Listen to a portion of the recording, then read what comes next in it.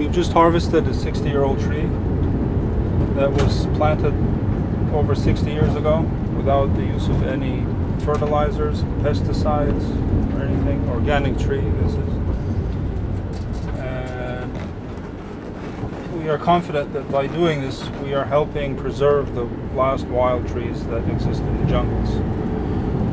It comes to us, it comes to me, I should say, that the switch to organic is going to have to happen sooner or later worldwide. There's no other way in producing Agarwood oil other than to farm the tree. The wild trees are eventually going to finish.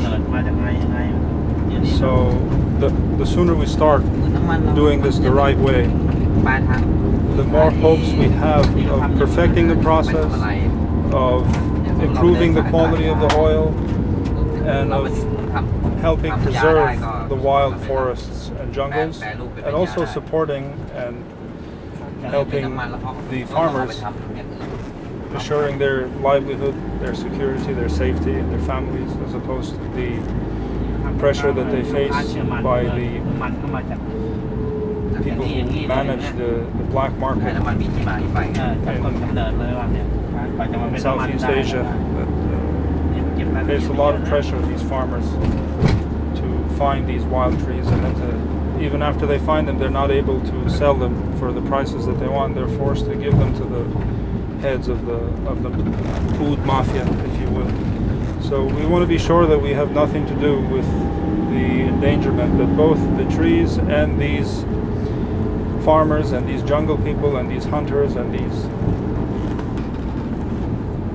craftsmen, if you will, are facing because of the existence of these last few wild trees. We want to be clear of this, and we believe that by doing the right thing, we're going to face